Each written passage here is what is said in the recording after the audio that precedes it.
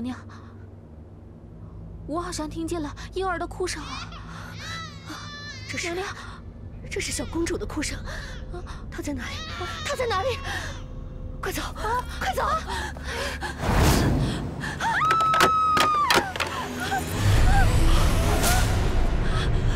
救命啊！鬼门关！我到了鬼门关！小红，小红！鬼啊！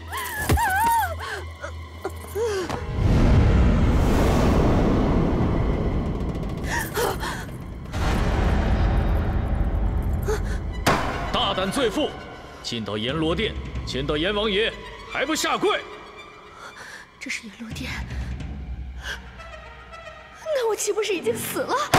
你当然已经死了，但你死前的罪孽还要偿还。你可知道18层地狱的厉害？不要，我不要去18层地狱！大王饶命啊！我是大唐皇后，皇后啊！你罪孽深重，实无可恕。不过本王念你身份尊贵，如果你真心悔过，还可以从轻处置；否则，先入铡刀，再下油锅。本王问你，小公主可是被你杀害？来人了，铡刀伺候！不要！大王饶命！大王饶命啊！小公主是我杀的。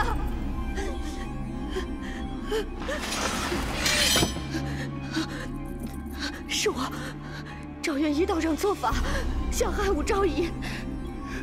可是让武昭仪前功，是元一的主意。武昭仪连生一儿一女，独占皇上恩宠，我实在无法容忍。所以你便亲手掐死了小公主？不，我没有掐死小公主，是元一道长给了我一瓶下了咒的符水，让我涂在小公主的脖颈上。小公主是被元一道长咒死的，不关我的事。大胆！你心肠歹毒，连个小小的婴儿都不放过，还说不关你的事？拖下去斩！不要！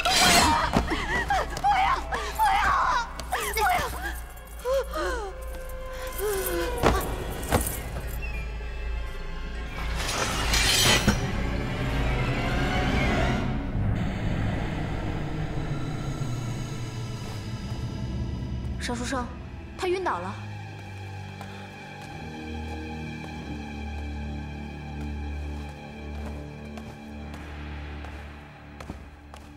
朕的女儿真的是皇后杀的，朕要废了她！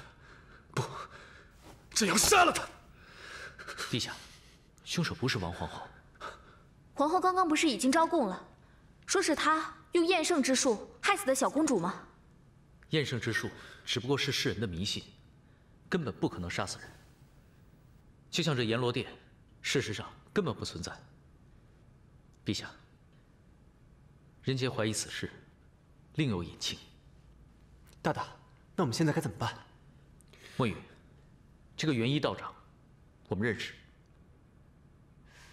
季玄于一案时，我们曾被赶出皇宫，当时避难的紫霞观就是元一道长所在的道观。元一道长为人善良，根本不可能帮着王皇后做这种事情。红巾，你先送王皇后回宫。墨雨，我们去紫霞观。不行，红巾这样回去太危险了。万一王皇后想起刚刚的事情，一定会怀疑红巾的。不，我要是不回去，王皇后更会怀疑，到时候不仅打草惊蛇，还会连累把我送过去的许大人。可是让王皇后不起疑心也是有办法的。陛下，可能又要麻烦你帮一个忙了。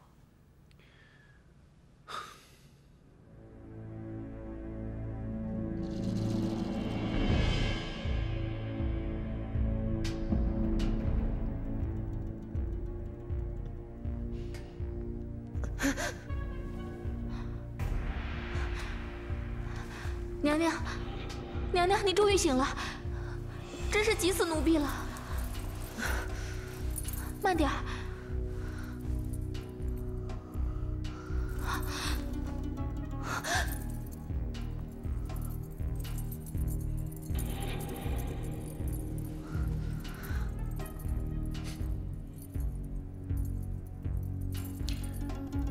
皇后，你刚刚在花园晕倒，小红急着到处找人，幸亏朕路过遇到，才命人将你送了回来。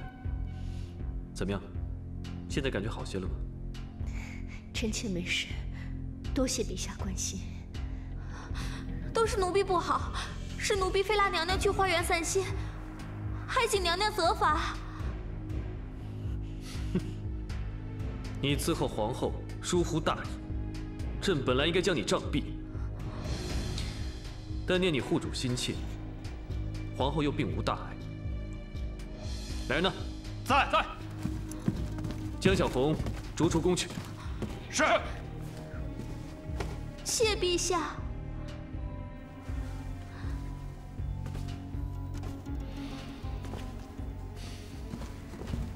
看来刚刚的一切不过是晕倒后脑中的错觉，否则皇上不会不查问我。既然皇后无事，朕也就放心了。朕先回去了，你一个人好好休息吧。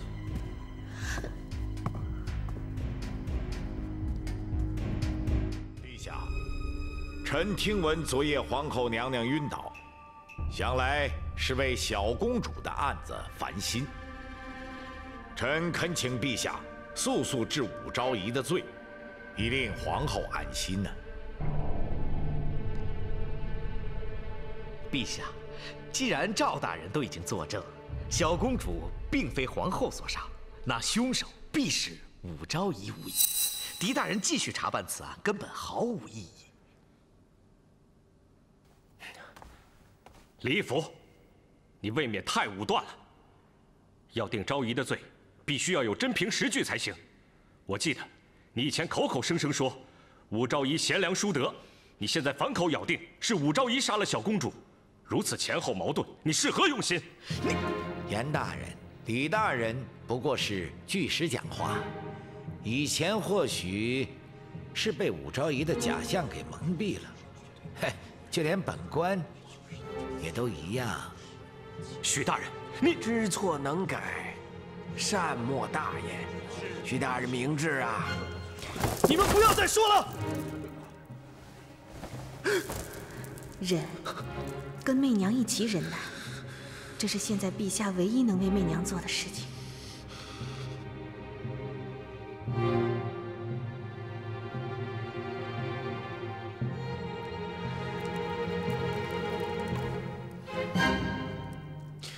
皇后抱恙，朕会常去探望。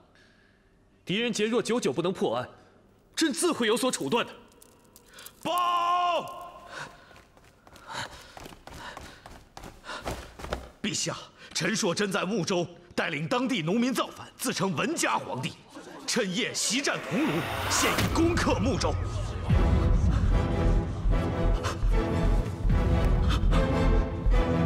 皇上，陛下，皇上，您怎么了？皇上，皇上，陛下。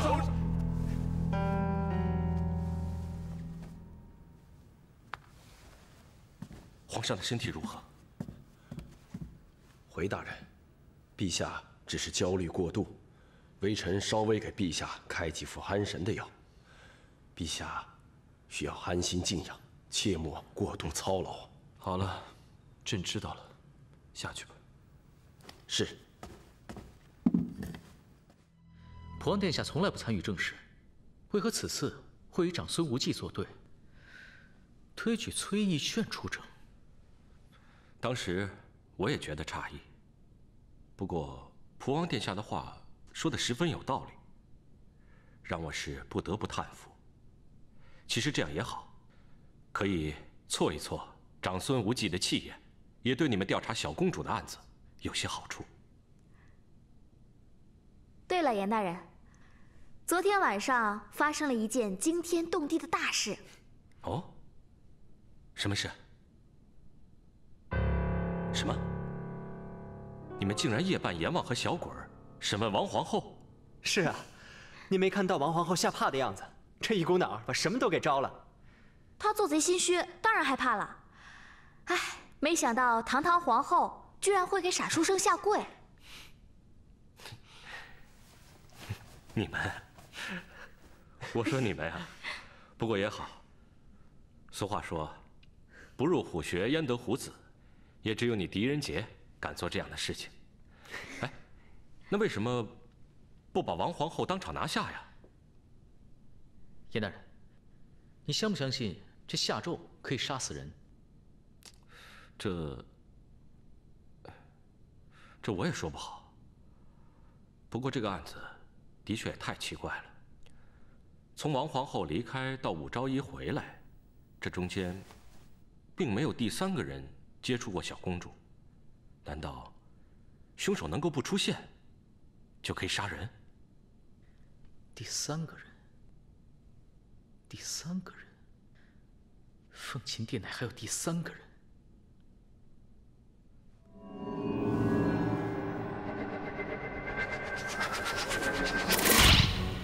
我不是弃妃。娘娘，你怎么了？娘娘，我不是弃妃。昭仪，娘娘，我不是弃妃。你怎么了？皇上救我！小公主是娘娘的亲生女儿，娘娘怎么会掐死她？你个小小的贱婢，这里何时轮到你说话？宫中的人只不过是借用徐婕妤穿凿附会罢了。奴婢跟娘娘好几次都看见那徐婕妤的冤魂，她就吊死在那根船木上。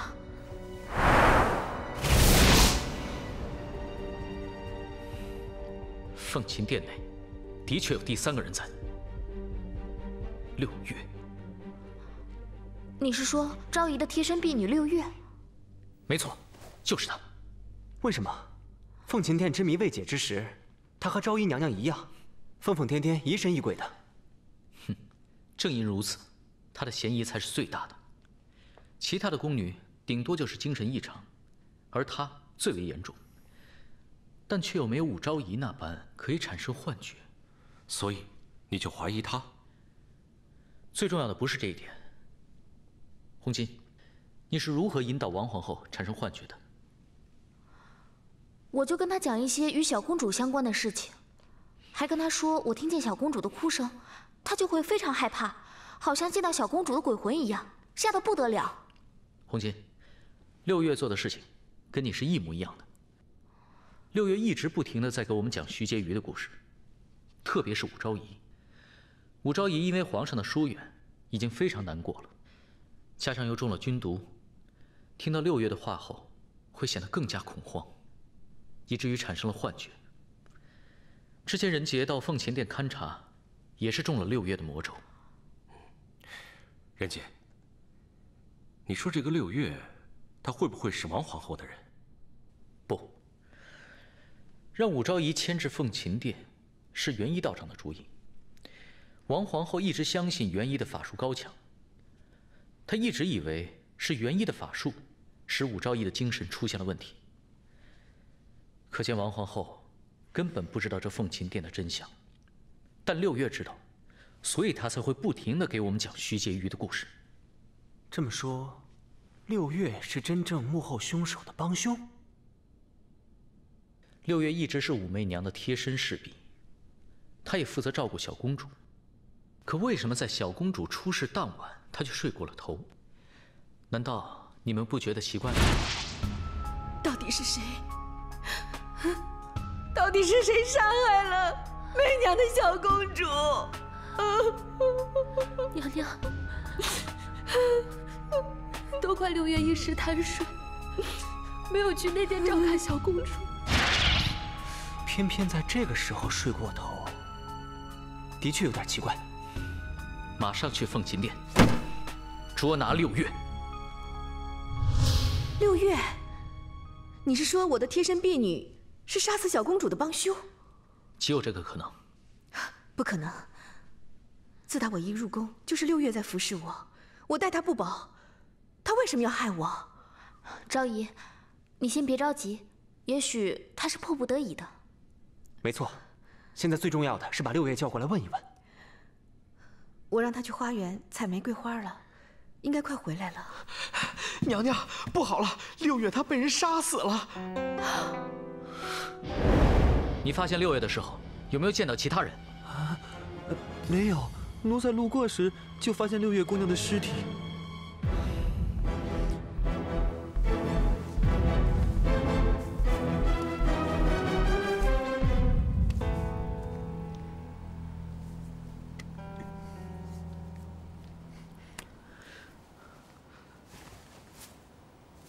大大，为何6月死前要抓住这支玫瑰不放？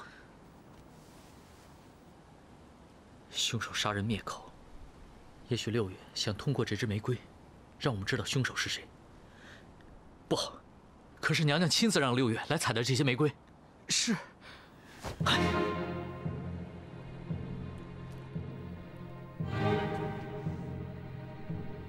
玫瑰花，指向凶手的线索。长孙大人，既然是武昭仪让6月去花园采摘玫瑰花，而6月又紧抓玫瑰花不放，岂不是暗示杀死自己的就是武昭仪？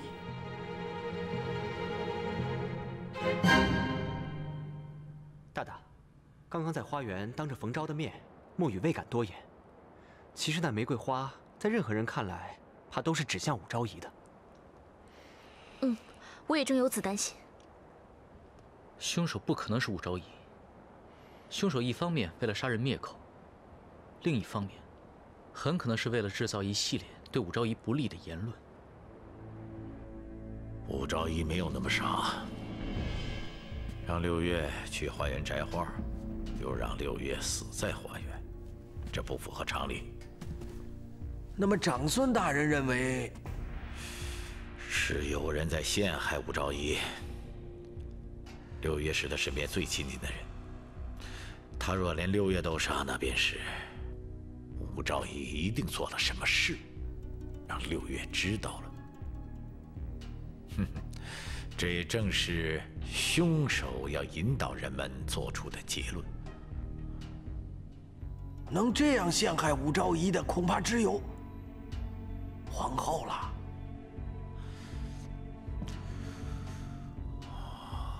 皇后果然恶毒啊！可不管怎么样，我们必须保住皇后。陈硕真在南方起事已经威胁到我们，陇西的势力正在逐渐瓦解。皇后与我们同气连枝，绝对不能让皇后受到任何威胁。你不能死啊！不能这样，妹妹，我求求你了，您别这样，这样啊，妹妹，我求求你娘娘，娘娘，快下来，快下来，来，下来。哎呀，娘娘，您这是干嘛？你这是何苦呢？舅父，哥，陛下心中只有武媚娘，早晚会把本宫给废了。与其到时候受人侮辱，不如现在自行了断。妹，娘娘又没犯错，怎么可能会被废呢？娘娘既然把老臣认作舅父，那你就要跟老臣实话实说，小公主是不是娘娘所杀？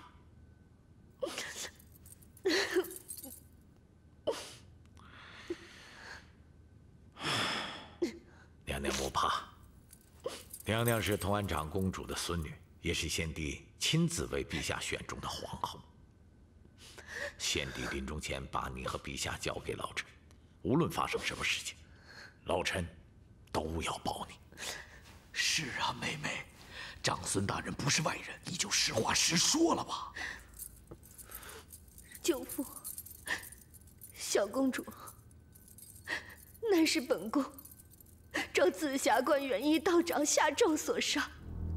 元一道长说，这样可以嫁祸给武媚娘，那个妖妇必死无疑。陛下喜欢武媚娘，她又连生一儿一女，势头比当时的淑妃有过之而无不及。本宫也是出于无奈，才行此下策。老夫早就料到了。其实老夫早就想杀死武媚娘了，但这事儿不能操之过急。你只是糊涂啊！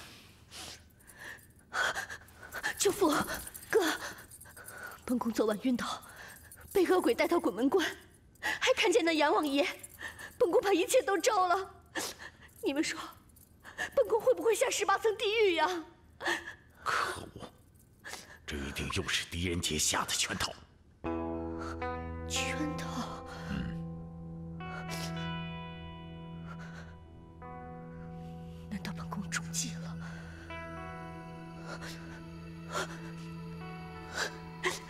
父，你一定要救救本宫，否则本宫只有一死了。长孙大人，恐怕皇上已经知道了真相，咱们怎么办？皇后生病胡言乱语，算不得证据。王大人，你速到中书省，找楚大人、李大人、许大人，还有张大人，就说老夫有要事相商。好，我这就去。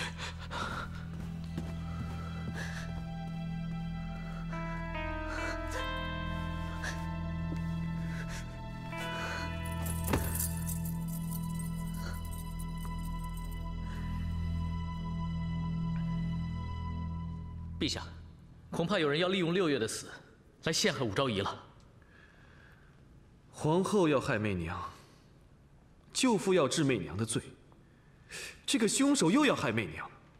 媚娘她只不过是一个弱女子，朕就不明白，怎么这么多人都要害媚娘？因为陛下宠爱昭仪，而陛下又是权力的核心。陛下宠爱谁，不宠爱谁，都不是陛下一个人的事情，都与天下的气运息息相关呢。权力的核心，朕连喜欢一个女人的权利都没有，他们一定要置媚娘于死地吗？皇上，长孙大人和楚大人求见。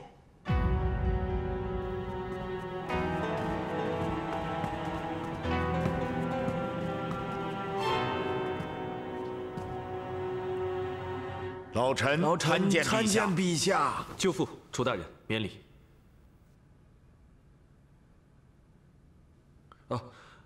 舅父是来给朕送奏折的。陛下，这不是奏折，是众臣的请辞书。请辞书？众大人为何要请辞？陛下，武媚娘杀女嫁祸皇后，乃是不争的事实。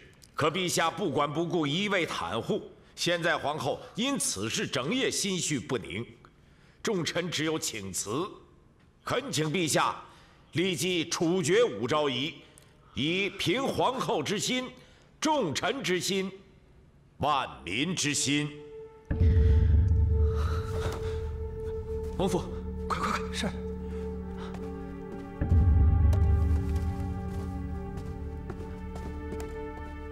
皇上，舅父，楚大人，快请起。谢陛下。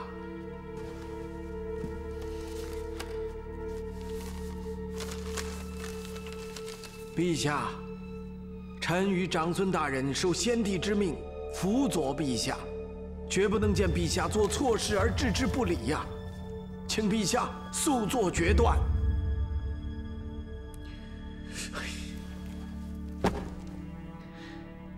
长孙大人、楚大人，仁杰是奉陛下之命侦办此案，现在尚未有结果，但很可能武昭仪不是凶手。现在处决武昭仪，恐怕难以服众啊！服众？狄大人难道没有看到这些请辞书吗？这就是万众之心。请大人安抚众臣，无论如何多给仁杰一些时间，仁杰定会查明此案。狄大人已经查了多日了，若是等狄大人查清楚，恐怕这整个朝堂就空了。舅父、楚大人，媚娘是被冤枉的，朕求二位别再对朕咄咄相逼了，好不好？朕心里好苦啊！陛下，如果先帝在天之灵知道陛下为了一个女人而弃众臣于不顾，那先帝在天之灵都难以安息呀！陛下若还不当机立断，不见这些大唐的肱骨之臣会离开，恐怕连长孙大人和老夫也不能再辅佐陛下了。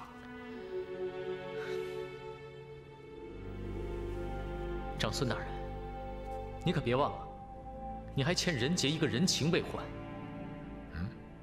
老夫欠你什么人情啊？长孙大人真是健忘了，要不是当日仁杰的提点，恐怕长孙大人现在已经变成了寄悬于飞升的牺牲品了吧？今日还怎么可能站在这儿？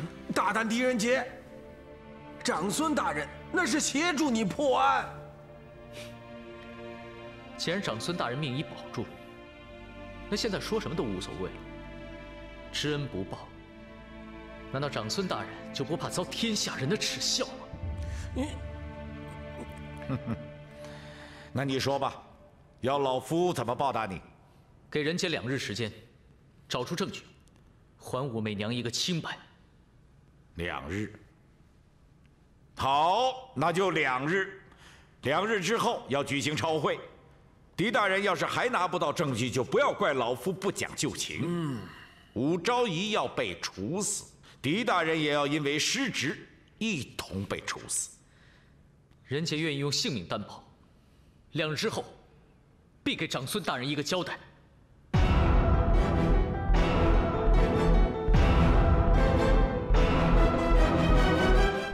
狄大人，真是连累你了。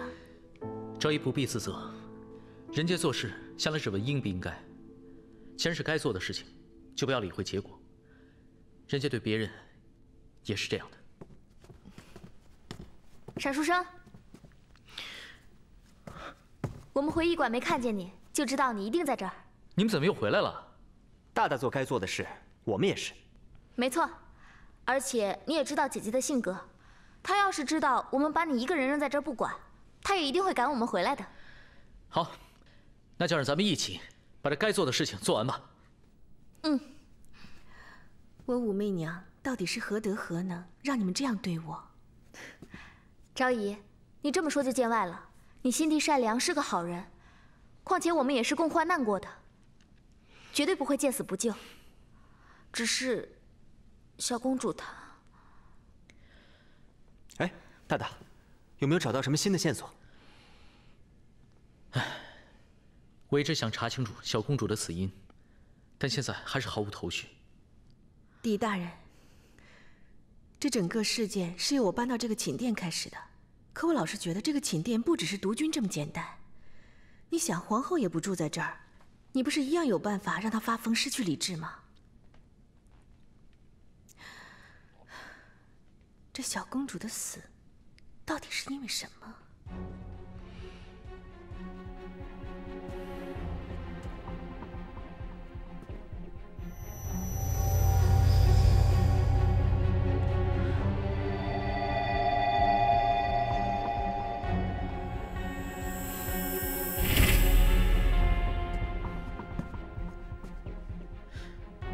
这墙上为什么会有一个洞？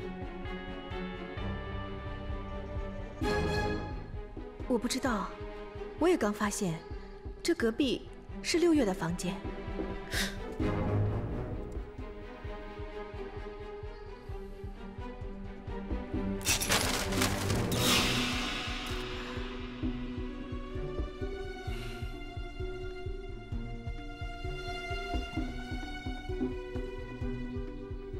娘娘，你之前有没有看见过这个埃及？没有。大大，这茶几有什么特别之处吗？这里所有的东西都是旧的，唯独只有这个埃及，好像是新做出来没有多久。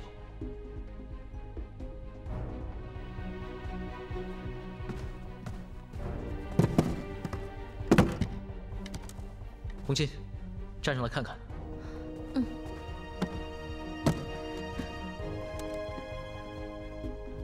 红巾与6月的身高差不多，难道6月就是利用这个洞将小公主杀死？可小公主身上只有脖颈的掐痕，并没有其他伤痕，而且小公主确实是窒息而亡，她是怎么通过一个小洞完成这一切的呢？原来你们在这儿啊！哎呀，怎么在这么偏僻的角落，害得我好找啊！严大人。人杰，现在满朝文武都在议论你和长孙无忌的2日之约，不知道有多少人正等着看你们的好戏呢。啊，对了，我给你们带了些上好的酒菜，还有你最爱喝的女儿红。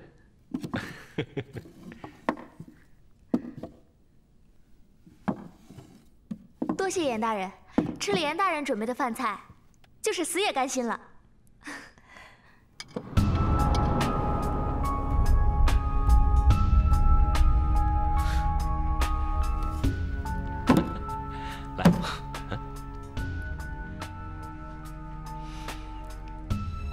多谢严大人的这顿饭。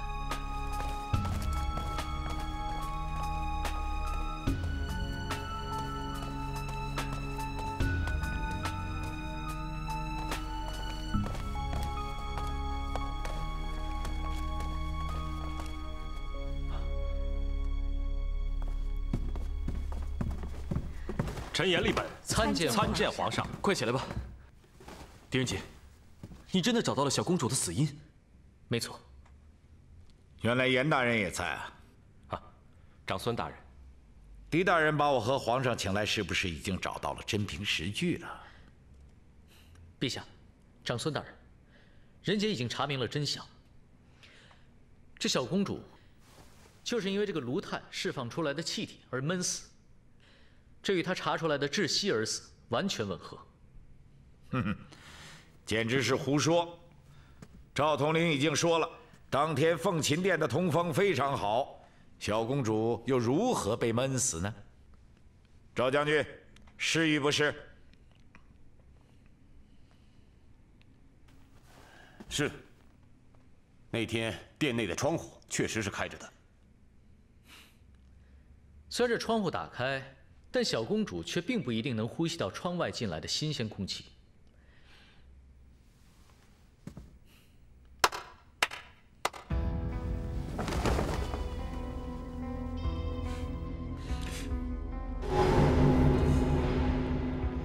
这布罩的封闭性极强，现在长孙大人还会以为小公主不是因为炉炭而闷死的吗？这布罩从何而来？又是如何掉下来的？这怎么跟变戏法似的？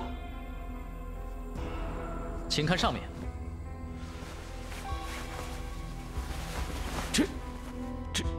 这怎么会呢？陛下，长孙大人，这个隔壁就是死去的宫女6月的房间，请随人杰去一趟。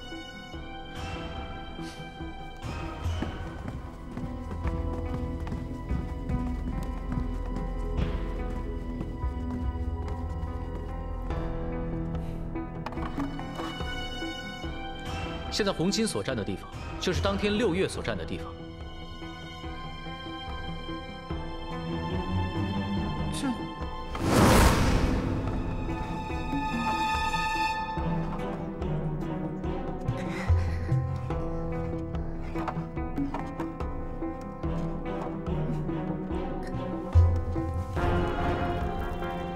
6月不仅给武昭仪讲出了凤琴殿内弃妃的事情，让她产生幻觉，还借此方法杀害了小公主，才使得幕后主使者杀她灭口。舅父，你看到了吧？媚娘是被冤枉的，小公主并非媚娘所杀。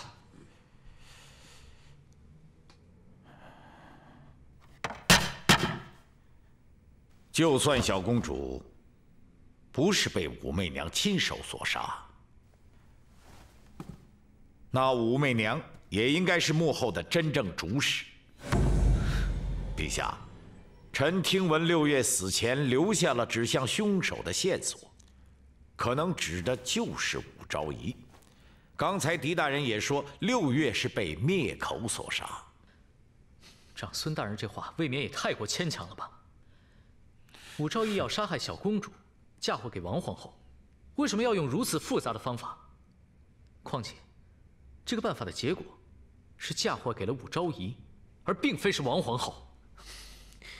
狄仁杰此言是实。长孙大人，小公主乃是武昭仪的亲生女儿，下官无论如何也不相信武昭仪会杀死自己的亲生女儿。哼哼。就算6月是杀死小公主的凶手，那么此事也不可能与武昭仪无关。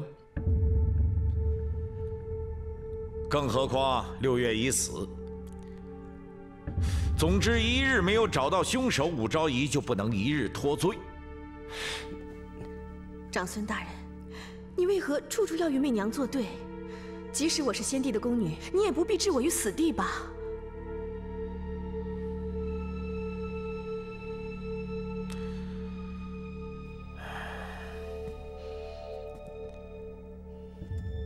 非老夫要置娘娘于死地，而是娘娘要为自己的所作所为承担后果。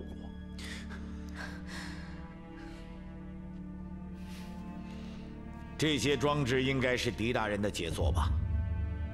老夫不知道你是如何想出来的，但狄大人一定要找到真凭实据，再请老夫过来。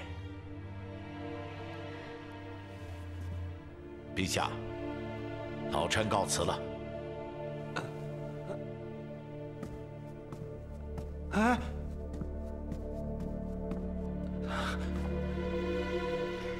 这长孙无忌太过分了，这摆明了就是刁难嘛！红姐，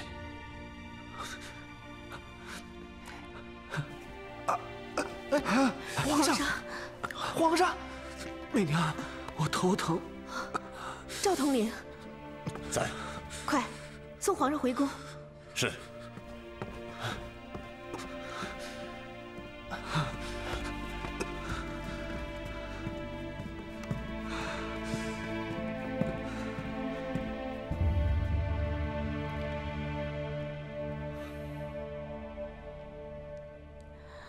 我的所作所为，不过是想讨皇上的喜欢罢了。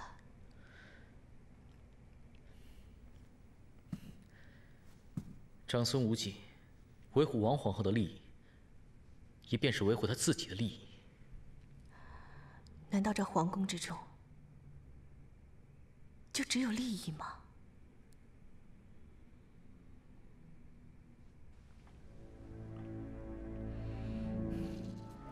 看来长孙无忌他们已经有所行动了。大大，有人在跟踪我们，要不要去赶走他们？别回头，继续走，就让他们一直跟着我们。那我们还要进去吗？帮主，副帮主，既然我们来找人帮忙，就一定要进去。走。现在在整个长安城里面，我们的兄弟太集中于这边了。一定要东南西北，全都布好了我们的兄弟，这样才能方便联络，打探消息。我这个帮主，平时给帮里总是添麻烦，还请各位兄弟多多担待了。哎，帮主这么说，可是拿我们不当兄弟了。别说是找一个人了，就算是为了帮主上刀山下火海，我常振锋保证连眼睛都不会眨一下，是不是，兄弟们？是。是啊，帮主，我们为你马首是瞻。好，人间能有你们这些兄弟，就算明天死了，也都无憾了。帮主这是说什么呢？死不死的，帮主一定比皇帝老子活得命长，是不是？是啊，是啊。好，那大家记住了，现在就开始找，而且要大张旗鼓的找。大大放心，墨雨明白。傻书生，可是你的安全？放心，我越是一个人越安全。好了，大家开始行动吧！是吧？是，走。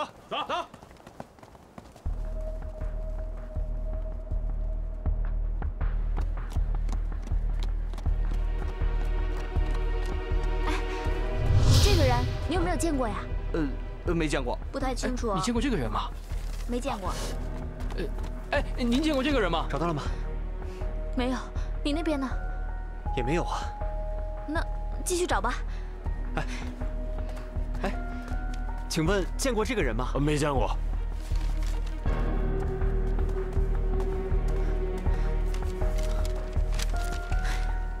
再去那边看看吧。嗯。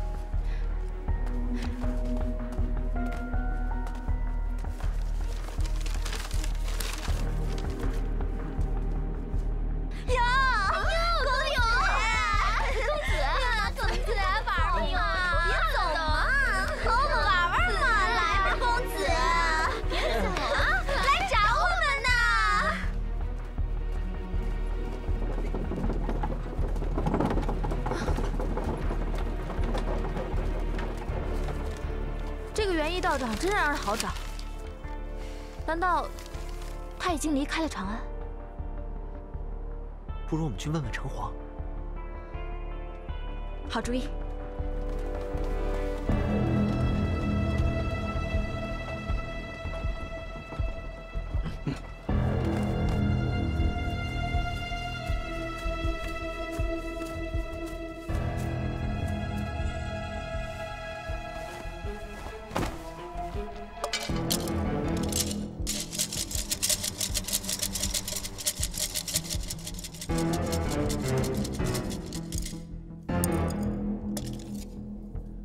请问城隍爷爷，紫霞观元一道长现身在何处？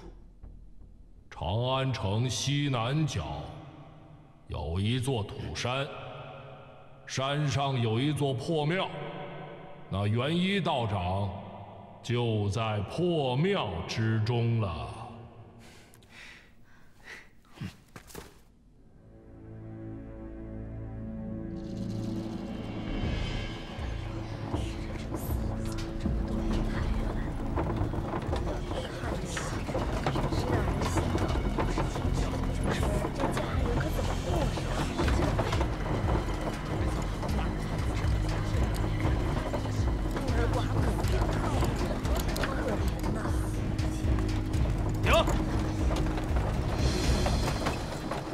你们是什么人？啊，守卫大哥，您看，我们呢是运送尸体的，昨日在婺州战死的长安籍士兵被送回来了，这些呢是没人认领的，要送到城外郊野，集体下葬。战死士兵啊，检查。哎，大哥，怎么回事啊？今天这么严，棺材都要查。少废话。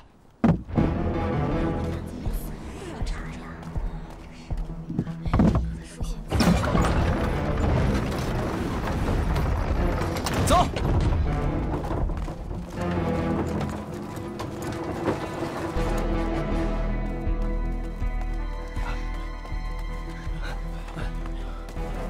元一道长，我们来了。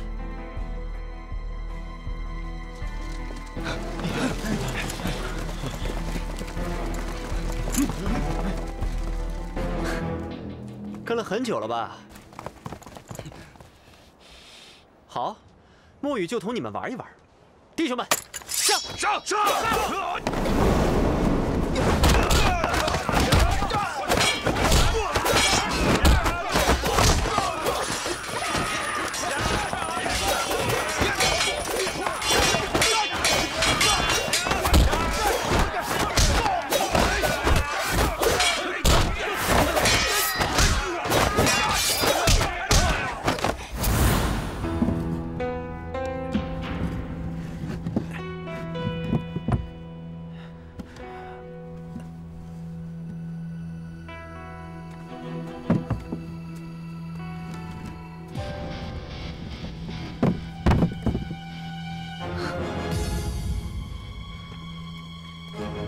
元一道长，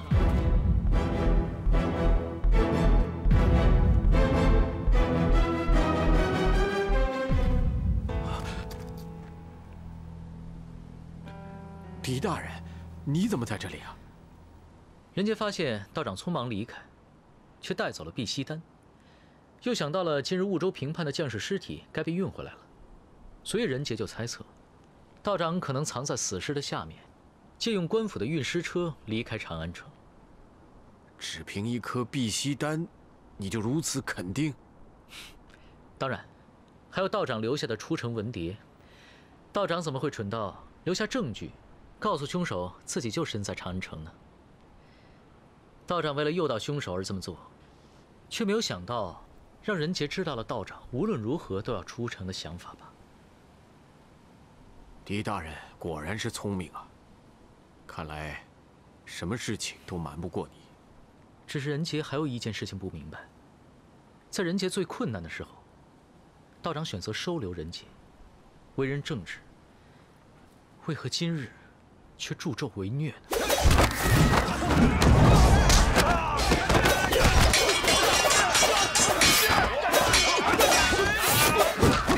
还打吗？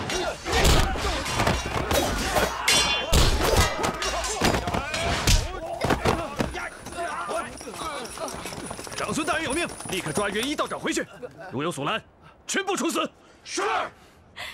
好，长孙大人的命令，我们岂敢违抗？元一道长，我看你也赶快主动出来自首吧，跟他们走。你不是元一？嘿，怎么，穿上道袍就是元一了？我告诉你，他可是我长乐帮的兄弟小虎。可是明明，可是你刚才明明听见我问城隍元一道长在哪里，是吗？对。傻瓜，这满长安城全是破庙，你怎么不拜啊？我告诉你，这儿也是，赶快拜啊！告诉你们吧，那个城隍庙就是一个普普通通的破庙而已。没错，我还告诉你，爷爷我就是城隍爷。因为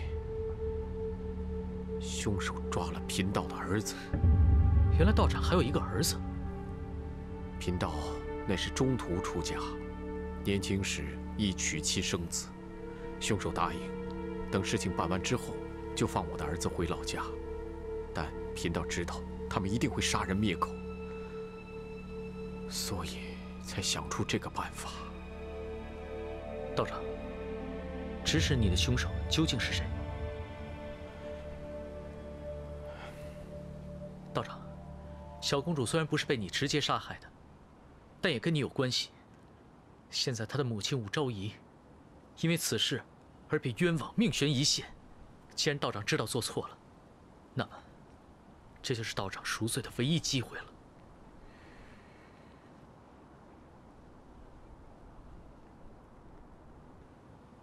乾隆勿动。什么？又是乾隆王？道长，明天就是公审武昭仪的朝会了，道长可愿随仁姐进入宫中，为武昭仪作证，洗脱冤屈？实不相瞒，这是皇上的意愿。若道长愿前往，皇上会保证道长的安全。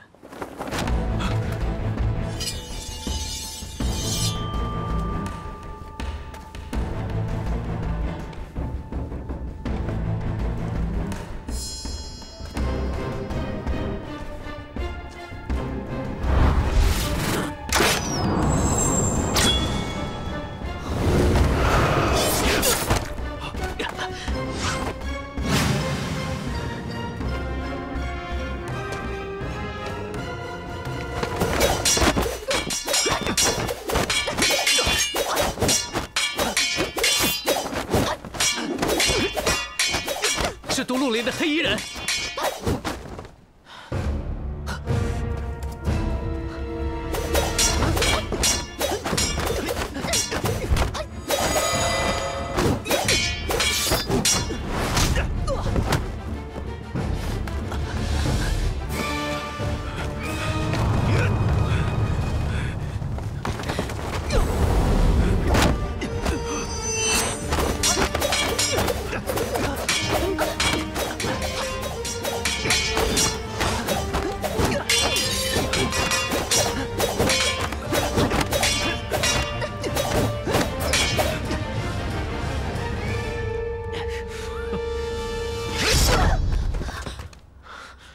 穿了金丝护甲，你们能奈我何？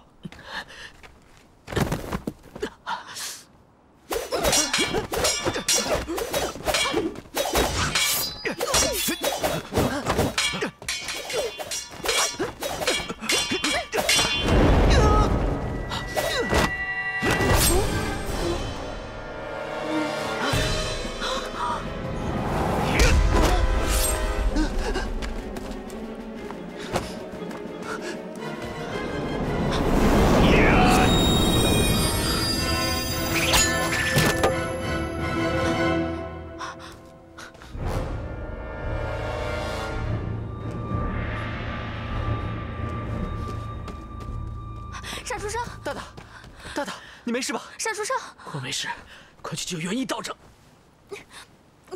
来，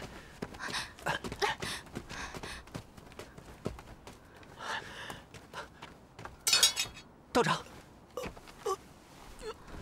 狄大人，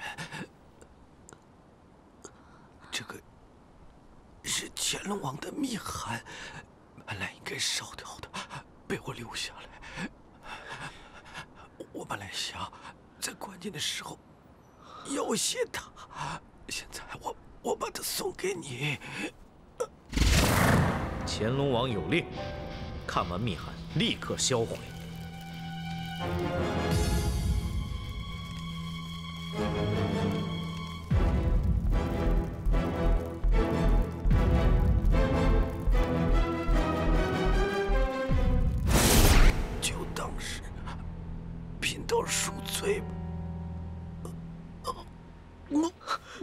道长，道长，道长，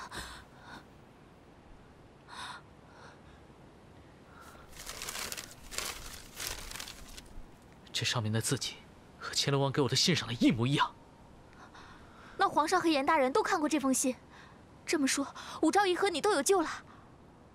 陈峰他们，大大放心，长乐帮的兄弟已经牵制住长孙无忌的人，估计现在应该回去了。大大，现在最重要的是带你回驿站疗伤。来不及了，墨雨，你把这个密函带给武昭仪，让他在明天的朝会中给自己作证。啊，快呀！你放心去吧，傻书生我来照顾。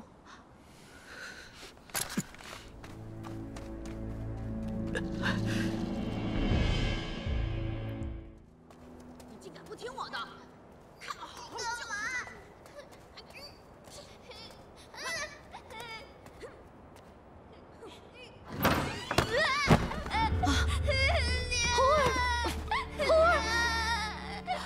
猴儿，这是谁？敢阻拦我！你没事吧，太子殿下？这位是武昭仪。哟，我以为是谁呢？原来是即将要处死的武昭仪呀！猴儿，娘对不起你。娘娘，大胆奴才！松手！手！你们敢这样对待皇子？娘娘，好，小六，今日我回去禀报母后，赏你。皇子被人欺负，先生为何不管？娘娘，娘娘，这皇子也分3、6、9等，有道是人善被人欺，马善被人骑，这道理在哪儿都是一样的。娘娘，您现在自身都难保了，还要老夫帮你的孩子去得罪太子吗？哼！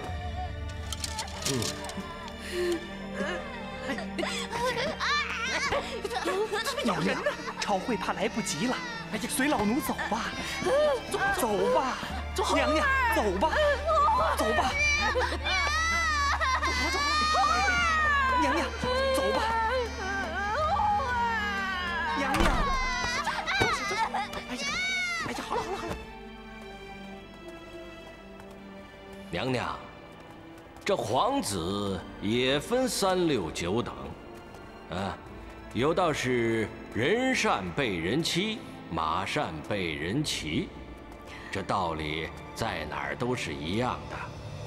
娘娘，您现在自身都难保了，还要老夫帮你的孩子去得罪太子吗？娘娘，您天资聪颖，只是心眼太好，这本也是好事，可是你却偏偏身处后宫。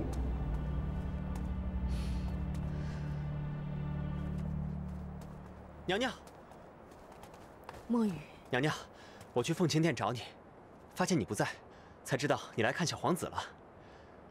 大大已经找到证据，乾隆王就是凶手。这是他给元一道长的密函，你把这个带去朝会，自然会获得清白。娘娘，这下你可有救了。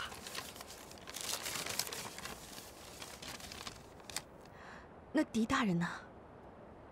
大大受伤了，所以不能前来。不过娘娘放心，红巾会想办法为他疗伤。娘娘赶紧去朝会吧。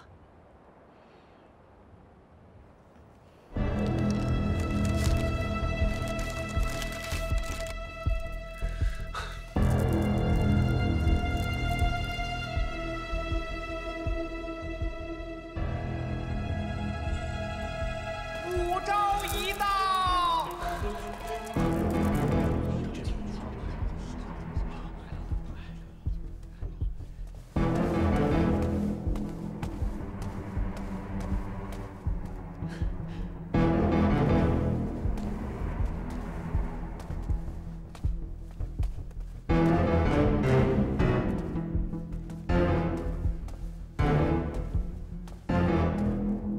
殿姐回来了吗？大人放心，把守宫门的侍卫并未见到狄仁杰。不过什么？有人看到他的书童墨雨回到了宫中。武媚娘拜见陛下。媚娘请起。狄仁杰呢？他可找到证据了？禀告陛下，狄仁杰身负重伤，他没有找到证据。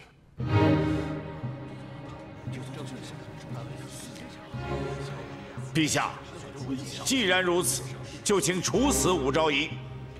陛下，请遵守诺言，处死武昭仪。陛下，处死武昭仪！处死武昭仪！处死武昭仪！陛下，既然那狄仁杰还没有回来，臣斗胆恳请陛下再等他一等。或许狄仁杰已经找到证据，正在赶回来的路上。狄仁杰回来，一样受死。来人啊，把武昭仪拿下！等等，媚娘还有几句话要同陛下说。长孙大人要处死媚娘，就等媚娘把这几句话说完吧。将死之人，你还要说什么？媚娘的话很重要，一定得说，否则怕长孙大人承担不起责任。你，朕答应媚娘。陛下，不要再说了。这可是昭仪最后的请求，朕已经准许，任何人都不能阻拦。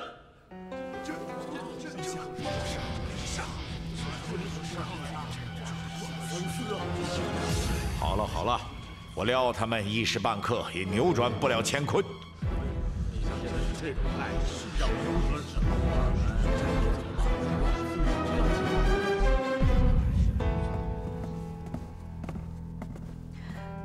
陛下，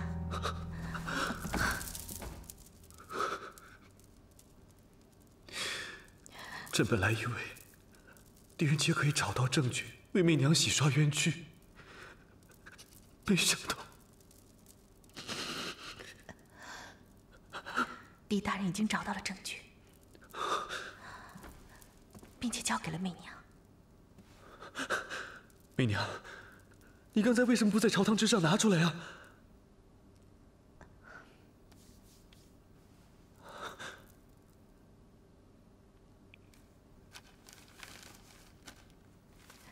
这是元一道长对狄大人的密函，狄大人受伤了，便托人交给我。陛下看看便明白了。又是乾隆王，朕看过乾隆王的信，这确实是他的印鉴和笔体。媚娘，可是朕不明白，你刚刚为什么不将它拿出来？这上面清清楚楚写着整个杀害小公主的计划呀。可是这上面也写了，要元一道长说服王皇后，用厌胜之术杀害小公主的计谋。正好，朕把那个皇后给废了。陛下万万不可！为何不可呀？媚娘，你是不是要急死朕啊？啊！朕不能再失去你了。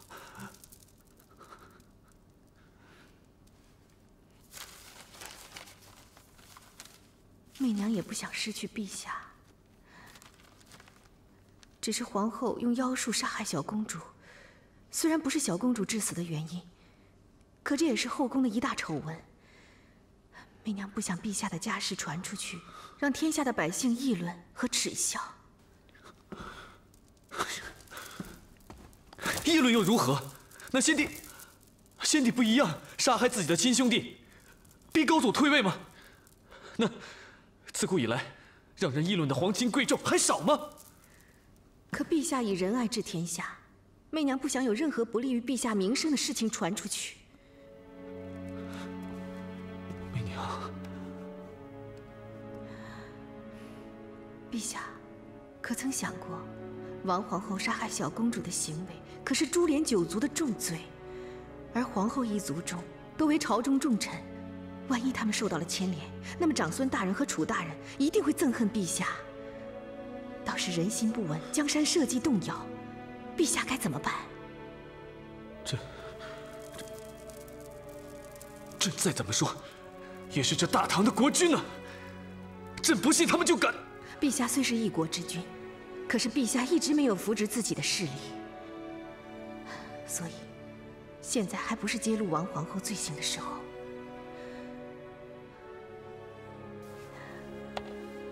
而且陛下，媚娘也不能为了一己的安危而置陛下于险境啊！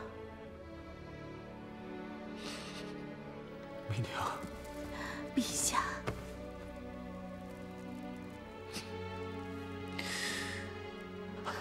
都到这种时候了，你还能替朕着想？你叫朕怎么舍得离开你？陛下的心意，媚娘心领了。只是这密函万万交不得，媚娘也只有来世再侍候陛下了。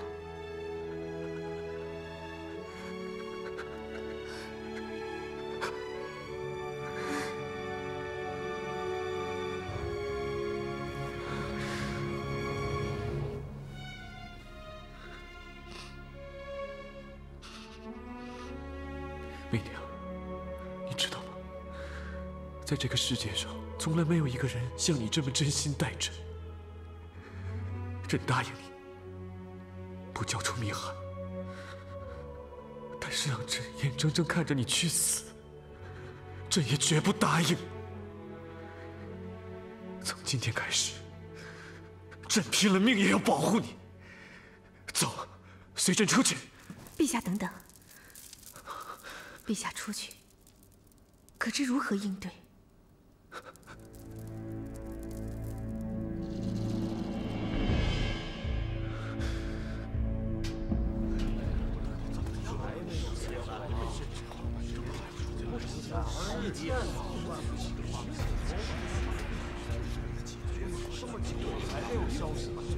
王公公，现在已近午时，请去后殿，把陛下和武昭仪请出来吧。是啊，王公公，请陛下和武昭仪出来吧。是啊，王公公，请皇上出来吧。是啊，陛下驾到。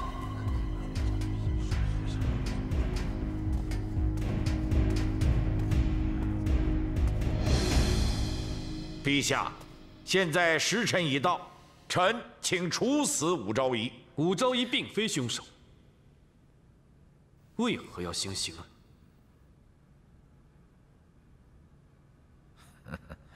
陛下，刚不是已经说了吗？狄仁杰没有拿到任何证据。但刚刚武昭仪已经将实情禀告于朕，狄仁杰已找到真凶，乃乾隆王，并在郊外与其动手，才知受伤未归。陛下，乾隆王是谁呀？陛下，臣也有此疑问。此人乃是我大唐最大的敌人，他暗中结党，意欲倾覆江山社稷。狄仁杰曾数次拆穿他的阴谋，汴州鬼君一案，便是乾隆王主使。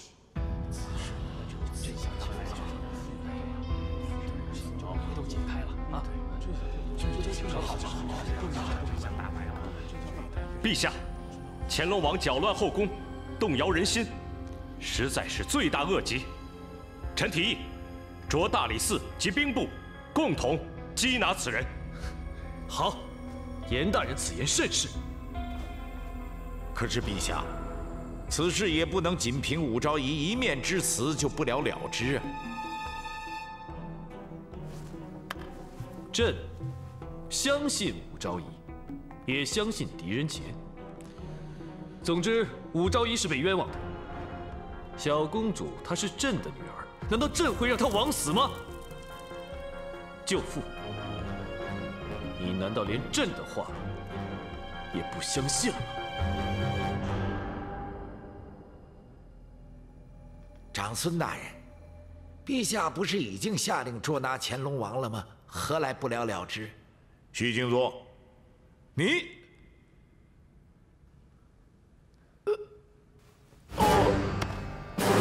长孙大人，长孙大人，你的心病症又犯了。没事吧？长孙大人，长孙大人，怎么了？你没事吧？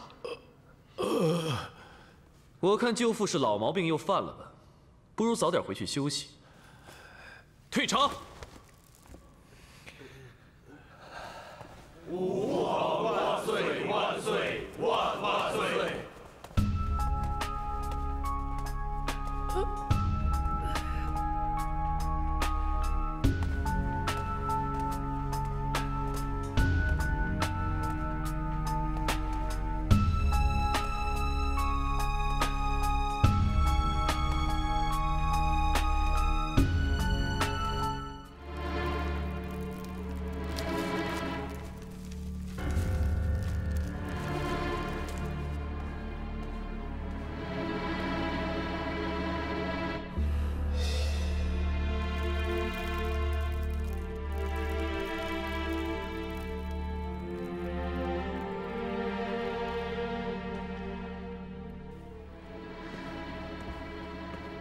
这难道就是仁杰三番四次连性命都不顾也要救的那个武媚娘吗？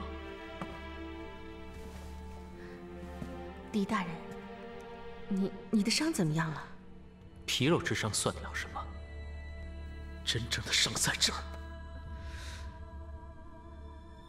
吴昭仪究竟是为了什么？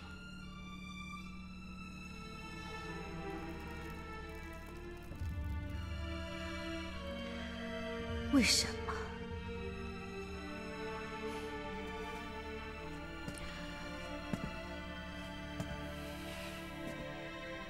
因为小公主本来应该在这里玩耍、哭闹、睡觉，但是现在这里什么也没有。她去了一个冰冷的世界，没人照顾。2个时辰之前，她的哥哥红儿正在受太子还有2个太监的欺辱，而坐在一旁的太傅却毫不理会。狄大人怎么不问问这是为什么？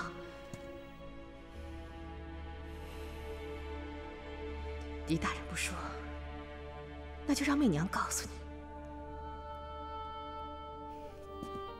这所有的一切，都是因为他们有一个善良、软弱、可以任人欺辱的母亲。所以你就烧毁了证据，利用皇上对你的爱和信任活下来，让世人不辨真相的猜测、恐惧。狄大人错了，在这皇宫之中，单凭皇上的爱并不能让人活下来。狄大人几时看过皇上保护过媚娘？媚娘是想告诉仁杰，只有权力是最可靠的，是吗？为了让人敬畏而赢得权力，难道你连正义也要放弃吗？你可知道，你刚刚烧掉的不单单是一封密函，还有过去那个单纯善良的武媚娘。善良？若无当日的善良，何来今日的冷酷？媚娘要同命运抗争，就必须如此。这又何尝不是命呢？